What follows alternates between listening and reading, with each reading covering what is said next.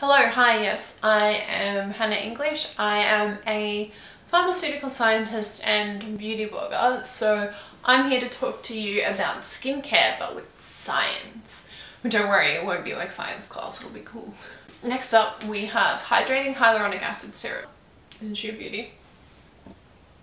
Now, hyaluronic acid is a molecule made up of sugars, like long chains of sugars, and it exists naturally in your skin already. And its job is to grab water and hold it in the skin, and when your skin has enough water it appears more plump. You might find that your makeup lasts longer when you're using hyaluronic acid serum, and the reason for that is if your skin is craving water, sometimes it tries to pull what it can out of your makeup, and so your makeup will separate on your face and you'll start to see it looking a little bit dry and cracked. If you pop this under your moisturizer and sunscreen before you go in with your makeup, then you'll find that your skin's a lot happier because it's able to hold water. It's got a little helper.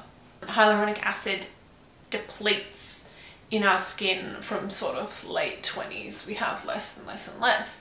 So it makes sense to replenish it topically, and this one, look, it feels really silky, so it feels like a luxurious serum.